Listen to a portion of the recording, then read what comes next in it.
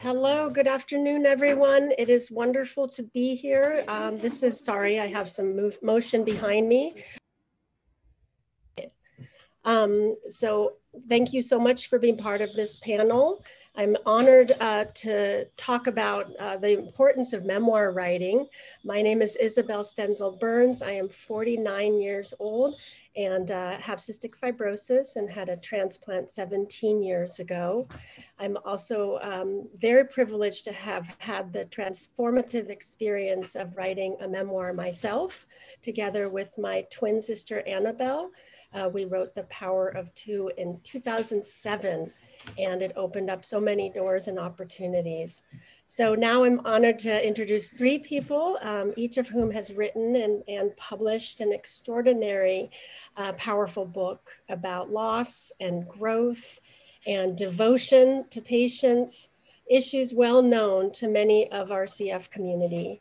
Each represents a unique perspective, that of patient, parent, and provider. Together, they inspire us to recognize the vital importance of memoir. Some of you may remember Diane ShaderSmith from last year's conference. Diane is a publicist, speaker, writer, CF fundraiser, and advocate for bioethics and phage therapy. After her daughter, Mallory, died at age 25, Diane compiled and edited Mallory's diary entries, which were published as the book Salt in My Soul, A Unfinished Life. It's been an LA Times and Amazon bestseller and has been featured in the New York Times and Hollywood Reporter, among other publications. This moving book will soon be released as a feature-length documentary. Very exciting. Maryanne O'Hare is the author most recently of Little Matches, a memoir of grief and life, which was inspired by 9livesnotes.com, a blog that Maryanne kept while her daughter Caitlin was waiting for a lung transplant. Since Caitlin's passing, Maryanne has been certified as an end-of-life doula so that she may better speak to the state of end-of-life care in our culture. Little Matches is a People magazine book of the week, and Maryanne's end-of-life legacy work has been featured in the New York Times and elsewhere. And I want to mention it is most fitting that today is Caitlin's 38th birthday. So we all honor and remember Caitlin in your story. Dr. David Weill, I'm honored to have him here, who was formerly my transplant doctor, is the former director of the Center of Advanced Lung Disease and Lung and Heart Lung Transplant Program at Stanford University Medical Center. He is currently the principal of the Weill Consulting Group, which focuses on improving the delivery of pulmonary, ICU, and transplant care. Dr. Weill has served in a variety of international and national roles, both in the private and public sectors, and has authored numerous medical articles, book chapters, and editorials. His memoir, Exhale, Hope, Healing, and a Life in Transplant, was released this year.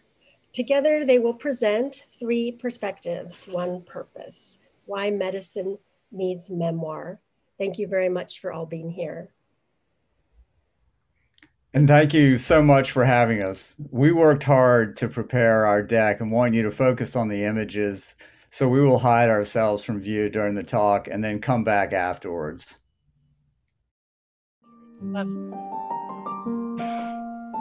Yikes.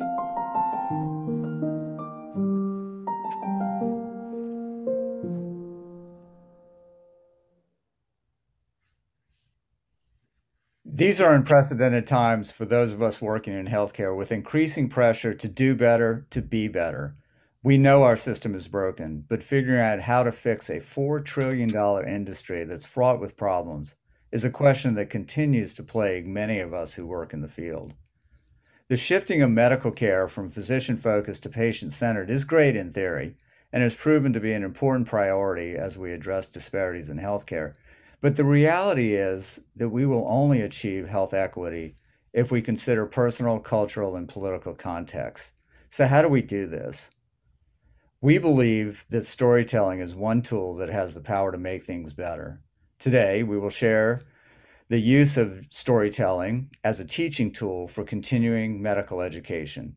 We will share three perspectives: the patient, the parent, and the provider. My name is Maryanne O'Hara. I've spent my adult life writing literary fiction, short stories, a novel.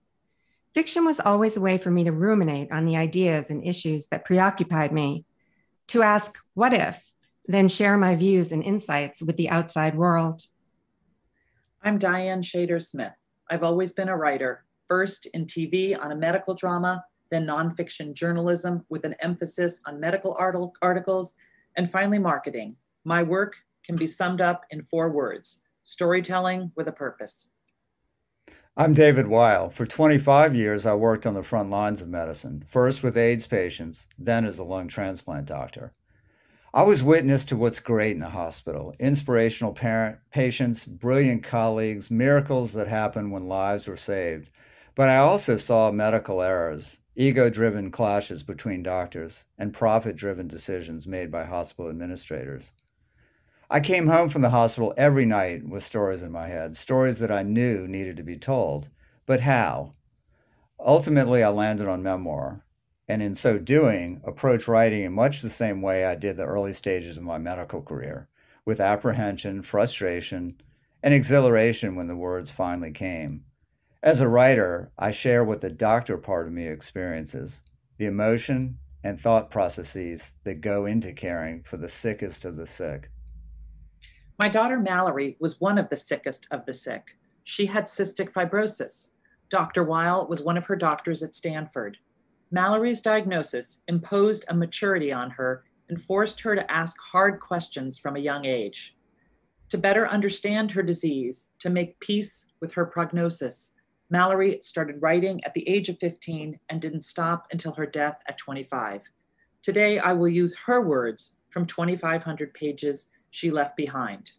Here goes. We are the writers of our own story. That our story will someday end is inevitable for all of us, but the way we get there is not. The piece that's often lost on us is that our level of control, especially in the hospital setting, extends to how we react to situations, not necessarily to the situations themselves. My effort to thread that awareness into narrative begins with this understanding. I channel my favorite poet, Pablo Neruda, as I collect the wisps, the threads of my untidy happenings. My hope is that my insights will help others living with or loving someone with chronic illness. My daughter Caitlin also had cystic fibrosis. We met Diane and Mallory in Pittsburgh, where Caitlin and Mallory were waiting to be transplanted. After Caitlin passed, writing the real suddenly seemed like the only kind of writing that mattered, and I too landed on Memoir. In a meaningful coincidence, I met David Weill at a writing workshop when we were both working on our books. His about hope, healing, and a life in transplant. Mine a meditation on universal truths about loving and losing and looking for answers to the big life questions. At the same time, Mallory's memoir was being published posthumously. Our 3 memoirs have brought us together to look at chronic illness, transplant, end-of-life issues, and grief. 3 perspectives navigating the healthcare system with the common goal of improving outcomes. Always important, but especially critical when life and death are in the balance. Our stories come from the world of transplant, but their teaching points are universal. There is demonstrable science behind what we all know to be true. We learn facts about a person's situation, and it can be hard to empathize. We learn their story, and we care. Neuroscientist Paul Zak was the first to discover that our brains synthesize oxytocin when stories engage us, and that the molecule also motivates reciprocation.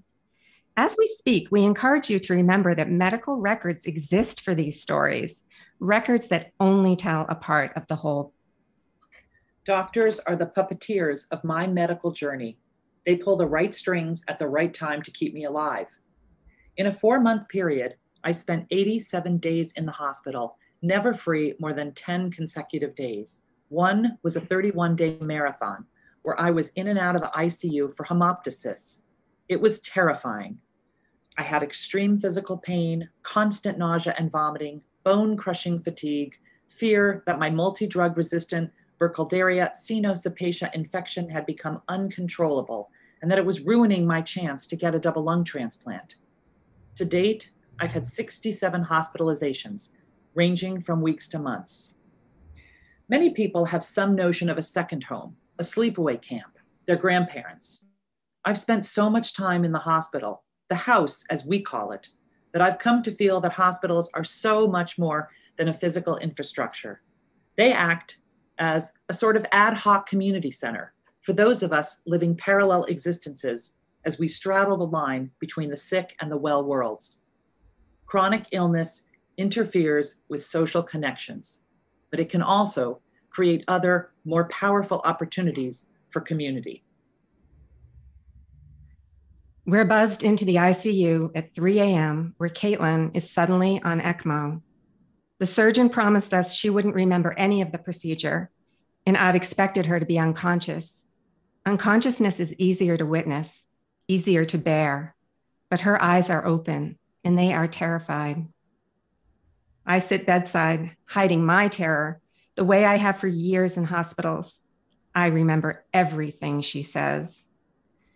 In the days to come, as we wait for offers, her surgeon says things like, "We'll get you transplanted, Caitlin," and "I have a good feeling about this weekend." I want to believe him. A parent who hadn't lived inside the medical system the way I have for years probably would.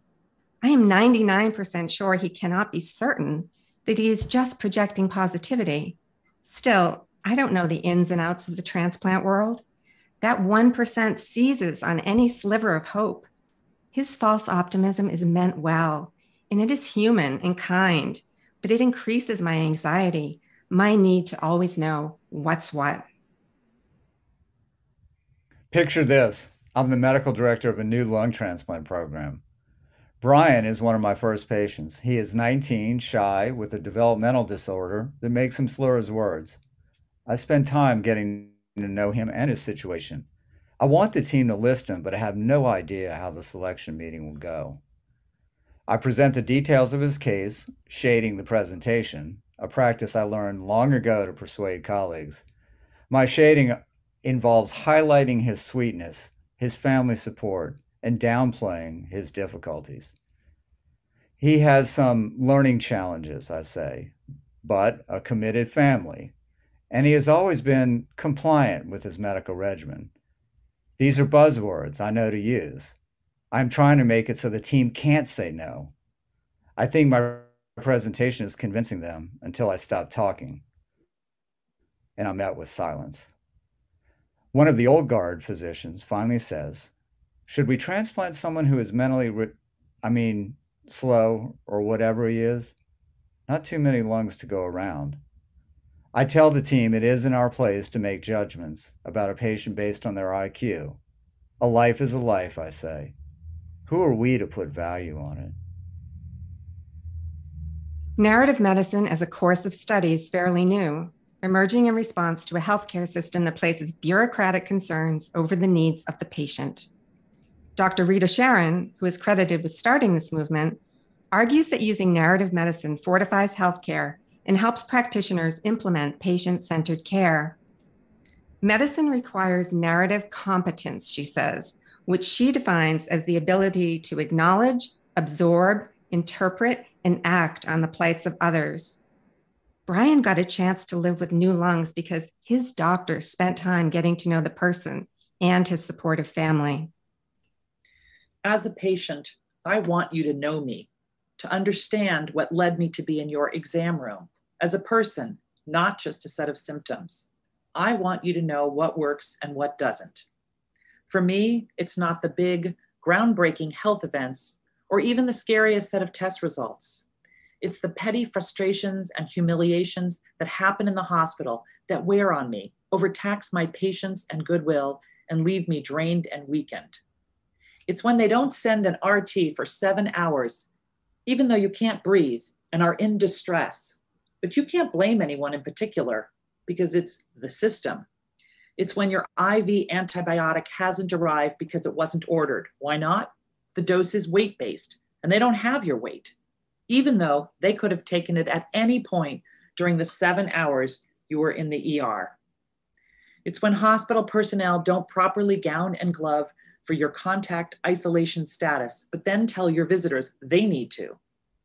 It's when you ask for meds because you feel like you're drowning from lack of oxygen, and they treat you as if you're a drug seeker. It's when it's been 12 hours of a grueling emergency admission, and the nurse says, it's after midnight. They'll wait for morning to do the intake, and you're grateful. Your daughter desperately needs sleep. But as soon as she drifts off, a bright overhead light snaps on and a resident barges in saying, I'm here to do your intake. It's when you get a middle of the night text that reads, this is pure torture. I can't breathe. I keep asking for help, but nobody's coming. The medical interview is historically a pillar of medicine. Nowadays, a patient is asked a perfunctory, what brings you here today? With no eye contact as the response is typed into the electronic medical record. We need to connect with our patients, emotionally and with empathy. But we know that patients and their families vary. They have different backgrounds, education levels, and socioeconomic status. As such, they need different amounts and methods of communication.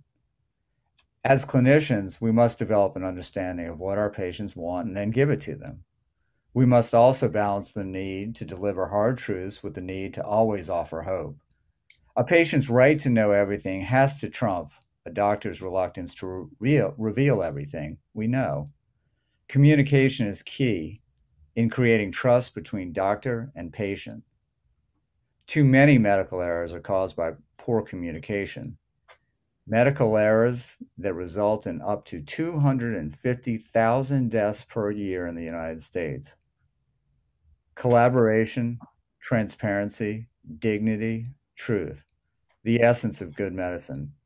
It's pretty clear we need to do a better job of individualizing communication. From the earliest days, Caitlin and I most appreciated the people who acknowledged that medicine is an uncertain art and who were transparent regarding the information they shared with us. Their words helped us accept the truth that medical providers are human and cannot predict the course of what is unpredictable. Not telling us everything doesn't protect us. One of Caitlin's finest doctors was world-renowned, yes, but what made her stand out was that she would spend time with us, thinking out loud, asking questions, listening to the answers, often changing her mind about a particular course of treatment. She once said that patients with complicated cases couldn't have doctors who think inside the rules. I never forgot that. I need to deliver truth at the same time I need to provide the patient and the family with hope. Caitlin and Mallory each needed new lungs. Each faced certain death if a donor wasn't available in time. And they were the fortunate ones, the ones who gained access to the waiting list. For people of color, implicit bias makes getting listed for transplant even more difficult. If a patient is lucky enough to be transplanted, there are still no guarantees. Transplant is a miracle, but also a human endeavor performed by people with powerful attributes and profound flaws. As clinicians, we try to balance optimism and reality, hope and the truth. It can be a hard balance, especially when dealing with serious chronic illness. It's hard for providers to deliver difficult news, and it's hard to receive it. People with chronic illness navigate the liminal space between living and dying all the time. Whenever bad news came, I was always aware of myself splitting into two, the inner me that was falling apart, and the outer me, the calm one, the buffer who could absorb and ease some of my daughter's fear and anxiety. Caitlin's lung transplant doctor in Pittsburgh was empathic, but always frank. At one fraught point, he answered a hopeful question with, I've learned not to make guesses. It was hard to hear, but I valued his honesty. I could work with it. The uncertain prognosis of chronic illness breeds chronic anxiety.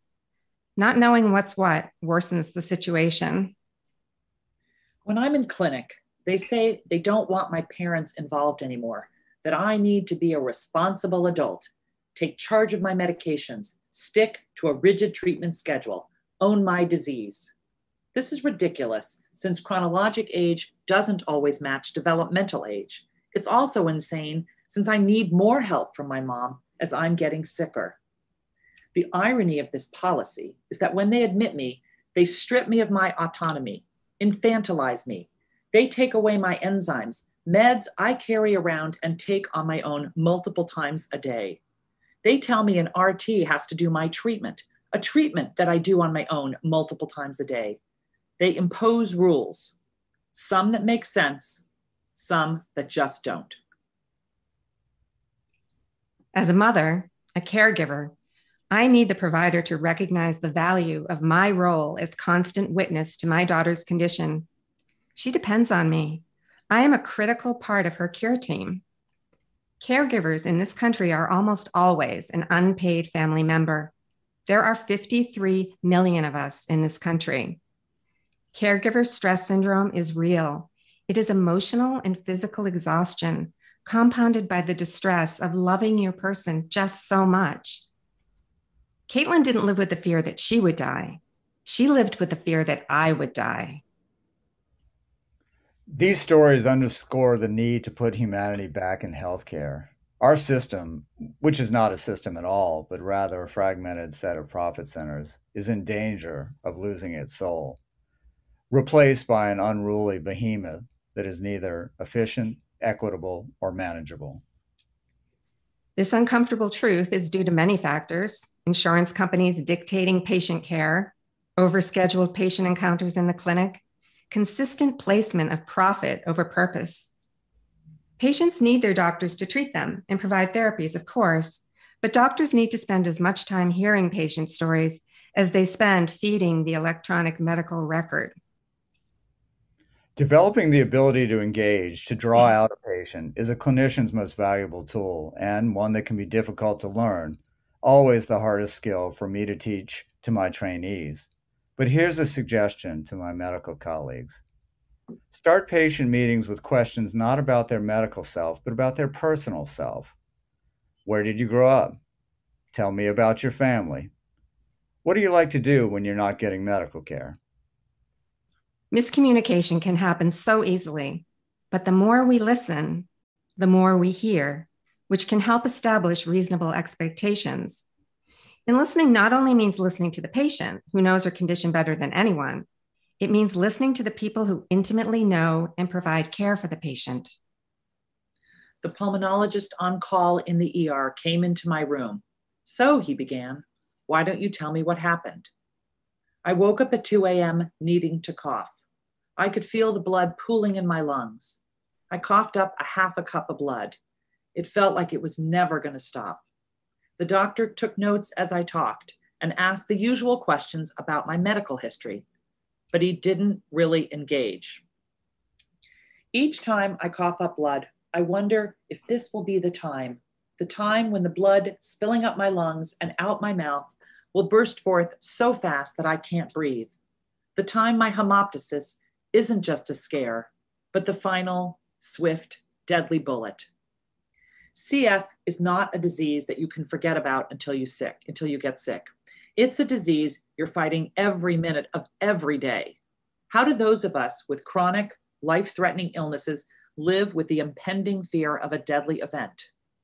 I've noticed that I've started to project my fear of death onto other extremely unlikely situations. Things that never scared me before now terrify me. But simultaneously, in the moment, hemoptysis events that could be deadly don't scare me. It does occur to me that maybe I should be scared, because each time could be the time. Remarkably, looking back, although Caitlin's transplant evaluation seemed comprehensive at the time, the team never talked about what would happen if transplant didn't happen. There was no plan beyond hope. They never discussed any what ifs. As a culture, we have become far removed from the awareness, the recognition of the arc of a lifetime, from accepting our mortality. We are all temporary, yet our healthcare system doesn't talk about that. The subject of death is taboo, and medicine treats death as failure. Early in my career, failure wasn't on my agenda, nor were mistakes. My plan was to save lives, not lose them. Through the years, there were lots of deaths, each one traumatic. We physicians have an innate desire to control circumstances. It took a long time for me to acknowledge that many circumstances are simply not controllable. At the height of my career, I suffered a crisis that upended my life. Some would call it burnout, but burnout suggests that the problem resides within the individual, that the individual lacks the resources or resilience to withstand the work environment. I would argue in favor of more recent thinking, a rebranding, if you will, that burnout is moral injury because an array of factors, the corporatization of medicine, the drudgery of electronic medical records, hospital politics, the dehumanizing way physicians have traditionally been trained, in fact, wreaks havoc on the provider. These factors then lead to a higher risk of major medical errors and double the risk of adverse patient safety incidents, which leads to worse quality of care and decreased patient satisfaction. I've declined quickly in the last month. My lung function went from 48% a month and a half ago to 33% last week. Every decision at this point seems significant. Every complication more ominous. Every day more precious. Here is what I'm hoping for if I'm lucky enough to be transplanted. I want to be as comfortable as possible through opioids or anti-anxiety meds, but not be so out of it that I'm unconscious unless the pain is severe enough to necessitate that. To maintain dignity to whatever extent possible. To receive whatever life-saving tactic is appropriate. To maintain my ability to communicate in some way. To have the blinds open for natural light. To have calming music to listen to. To have my mom, my dad, Micah, Jack, or a friend with me at all times, preferably with a hand on me, so I will feel their presence. I want to live. Let's talk about how most clinicians view palliative care. We view it as giving up, throwing in the towel, failure. This is wrong, but this doesn't mean this is not the prevailing attitude of too many of us who take care of patients who are always at risk of dying. All the more reason that patients need this kind of support. We need to put away our biases and give them what they need. Palliative care is another healthcare issue that could use a rebranding. Everyone associates it with hospice, with near death. It's misunderstood. It might very well benefit from a new name. Caitlin was more than 2 years into her transplant wait, and we were at her monthly appointment when a palliative care doc walked in and introduced herself. Caitlin panicked. I panicked. The doctor explained that palliative care is simply specialized medical care for people living with serious illness. And we knew that, sort of. But why was it only being introduced now, when she was well into her life with end-stage cystic fibrosis? Let people know what palliative care is. Let them know that it exists. Let palliative care begin with diagnosis, regardless of prognosis. Palliative care was never offered to me. I thought it was only for dying patients with no other treatment options. But when I was going through a long hospitalization, a social worker friend came to visit me. The dark voices in my head, the brokers of hopelessness, met their match in Danielle. Never selling unwarranted optimism, she validated my fears and offered perspective. We discussed advanced care planning and my end-of-life preferences. She introduced me to the concept of palliative care as one of the rounding services, and also voicing my choices, a tool to help terminal patients express what is important to them in case they become unable to speak. Danielle taught me how to manage pain and how to advocate for my own palliative care needs. We discussed grief and fear and coming to terms with a dire prognosis. We all know that the terms fighting the disease and losing the battle are cliches, yet we still use them. Are patients to feel they've failed? Words have power. Patients don't fail when they die, and providers don't fail when they can't ultimately prevent death. Planning for a worst case scenario, especially early on, when the worst case is unlikely, or at least not imminent, can go a long way toward easing anxiety in the present. A worst case plan allows patients to focus on the best case scenario and, at the same time, reflect on how their loved ones and their medical team can best support them if the worst does happen. A let's make a plan for the worst and then work toward the best conversation can be a hard one, but I believe it to be necessary, and the medical team must initiate it. Because when the worst happens, a human in shock, flooded with adrenaline and cortisol, or nearly unconscious, is a poor decision maker. A study at Northwestern's Feinberg School of Medicine used professional actors and simulation-based mastery learning course practices to train physicians to deliver bad news to patients in a clear and compassionate way. The study found that every medical student who received the interactive training acquired the skills necessary to have those hard conversations. If my daughter had really known the reality of ECMO and fasciotomies and amputation and other desperate last-ditch efforts, she might have made a different decision the night she went into the medical ICU to be put on ECMO. She might have chosen a good death. As patients, we must make decisions balancing two often disparate goals: maintaining current quality of life while extending lifespan, without complete information about how much threat we're really facing. I don't want to diminish my quality of life too early, but I don't want to wait so long that getting the treatment I need isn't possible. I do need to have some kind of backup plan. I need to know that when the IVs eventually stop holding me steady and my lung function plummets, there will be a center that will list me. There are no guarantees of life for anyone. Patients straddle the line between the sick and the well worlds. Clinicians straddle the line between emotional connection to our patients and professional distance. When every daughter became my daughter, every wife my wife, every mother my mother, was that a good or bad thing? Certainly, conversations with patients and their families that are early in transparent establish a shared set of expectations that provide a healthier balance for patients and healthcare providers. I always expected to get a transplant, but every center in the country turned me down, except UPMC. The intake coordinator that was so happy to offer me the evaluation appointment then issued a warning that we would face problems getting coverage. She was right. Our insurance company employed multiple stall tactics that made getting approval a near impossibility. It made me wonder, what happens to the patients who don't have resources? They likely die. It's so absurd, it makes me shake with rage.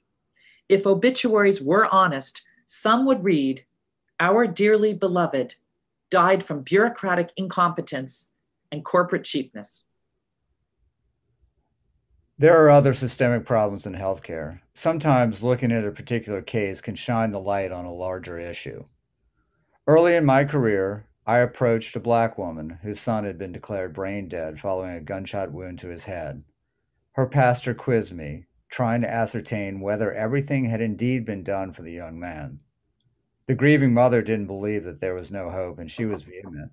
She would not consent to organ donation. At first, I was so invested in saving my dying patients that I honestly couldn't understand.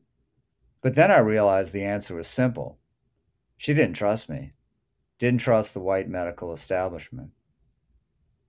That distrust is part of a collective distrust that long predates the highly publicized Tuskegee syphilis study.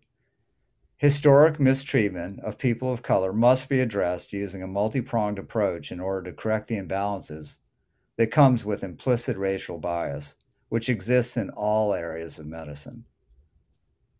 Data tells you that people of color are less likely to donate their organs. Stories tell you why.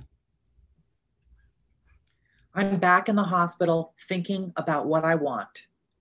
I want to wake up in the morning and take a deep, full breath.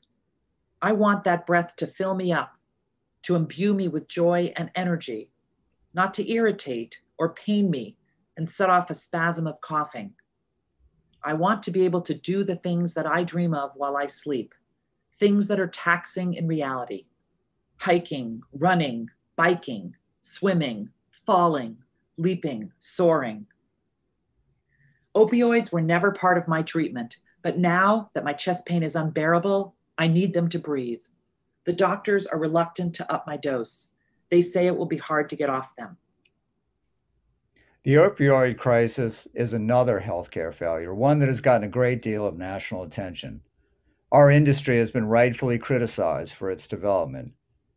Yet pain management often becomes a point of contention in hospital settings, especially when a patient is dying or living with chronic pain. One of the most humane ways to take care of patients is to control their pain. Pain management is always the goal, but complete absence of pain isn't always possible. We need to explain why, saying, for example, on the one hand, I want your pain controlled, but on the other, I want to be careful not to cause opioid-related side effects like respiratory depression, GI problems, or a clouded mental status. This is an example of an easy conversation we can have that is efficient and explains what we as clinicians are thinking. No matter how much extra time it takes, it's better than leaving the patients and their families with the impression that we don't care about their pain. Spending 31 years in and out of the hospital and ultimately losing your child gives you a keen perspective about the best our healthcare system has to offer, but also a profound understanding of systemic failings. As a white woman of privilege, I'm acutely aware that disparities from skewed social and economic policies made things easier for Caitlin than for many others. Disparities are rampant in America, along with persistent inequities in so many areas: disability, geographic location, sexual identity, economic status, race. Our country is truly a melting pot with myriad cultures and customs. Storytelling is one way to address cultural divides and their inherent biases. Since narrative styles differ greatly among patients from divergent cultural backgrounds, it's necessary to bear witness to voices from all communities. Understanding the nuance and complexity of people's stories allows us to move past our biases, to look more broadly at definitions of health, beyond what's in the textbooks. At heart, we are all human, and we are connected. Pain, suffering, disease, grief, none of that knows boundaries. Cystic fibrosis does a lot of taking. It does not discriminate. I am now limited in what I can do, but not in what I can say. I used to think you had to do something really big to have it be meaningful. Now I think you can make a difference in big and small ways. And sometimes ways that seem small are actually really big. Writing is an example. I have come to understand the task of the writer is to help others understand and empathize with a life experience they've never lived. It's why I document everything. I am now every mother who has ever lost a child and asked, where is she? Is she? Is there more to life than this life? Does my existence have any real purpose? Does anyone's? We who face trauma, illness, or severe loss often find ourselves transformed and come to question or better understand what life is really for. Our stories teach and heal, they comfort, and they can transform. Storytelling can play an important role in the curriculum for medical training, during the medical interview, in clinical practice, with peer-reviewed evidence, and with health education campaigns. And stories can prompt scientific inquiry, get people asking, what if? We know that stories aren't going to cure the toughest problems we face in medicine. but we do know that stories can provide that what-if spark in scientists and get patients to ask, could it be? We want all potential treatments vetted using rigorous scientific methods. We have seen what can happen when we don't do this. But all discoveries begin with an idea, as Diane will now explain in her own words. Near the end of Mallory's life, my husband Mark worked with epidemiologist Stephanie Strathdy to find bacteriophages, viruses that kill bacteria. On November 14 of 2017, Mallory became the first patient with cystic fibrosis to receive phage therapy. We learned from the autopsy that the phages had started to work. Mallory just didn't get them in time. After she died, and Mallory's memoir, Salt in My Soul, An Unfinished Life, made its way into the hands of readers, so many reached out to ask about this treatment. Medical centers that hadn't heard about it are now doing research. Others are signing on to be part of the first multi-center study. Mallory wrote, "I have a strong urge to write something that will change people." By all accounts, she did. I began Little Matches 9 months after Caitlin's passing. It felt important to write from inside real-time grief, to make a record of it. I wanted anyone reading it to understand how it was, and if they were going through something similar, to feel validated, to be able to say, yes, this is how it is, and to know they weren't alone. And I wanted to inspire readers. I wanted to share Caitlin's wisdom, her humor, her example. I wanted to keep her alive. I wrote Exhale, Hope, Healing, and a Life in Transplant to share the human stories of my patients and to pull back the curtain to reveal what a team of people goes through when their decisions determine who gets a chance to live. A sense of urgency punctuates our everyday. Our profession perpetuates the myth that doctors are superhuman, but we're not. Those of us who chose a career in medicine do so because we want to help people. When we don't, when we lose patients, often due to circumstances that are beyond our control, the effects on us as clinicians can be soul-crushing. When I experienced my own career crisis, I turned to writing as a form of healing. To anyone involved with our healthcare system, I urge you to consider writing your own stories, the trials, the successes and failures, the lessons learned from patients and family members and caregivers. Then share them with your friends and family, and if you're brave enough, with the public. When we tell stories about real people who interact with the healthcare system and suffer indignities, when we reveal disparities, or when medical errors that harm real people come alive on the page, we are putting human faces on events and statistics that only stories can reveal. Stories that trigger the oxytocin and remind us why we entered this profession, inspiring us to do better and be better. Patient stories, medical memoirs, basically any human tales of resilience, bravery, revelation, and triumph that engage us, can lift us, and generate the empathy that motivates us to help each other out. I am now a childless parent, but I've redefined my caregiving role and become an end-of-life doula to use my storytelling skills to teach people how to record life interviews with their loved ones or with themselves. Life interviews, legacy stories, aren't just for sickness and end of life. They are a way for all of us to reflect on our lives, shape our legacies, and connect, regardless of age or current health.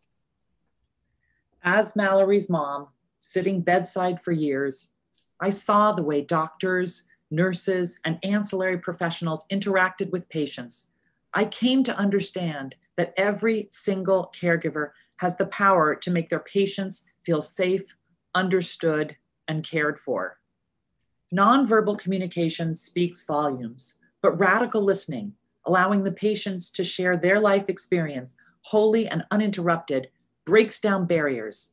It's vital to understanding the struggles experienced by both marginalized and privileged communities.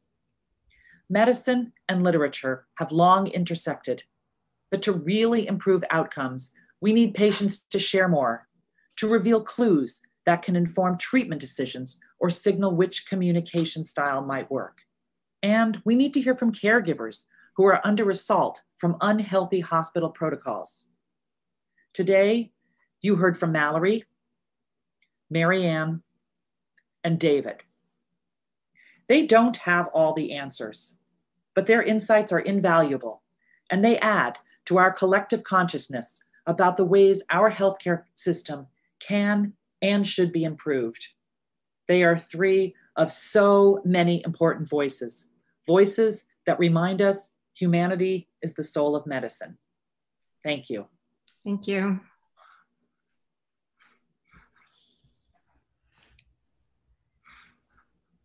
Wow, hold on.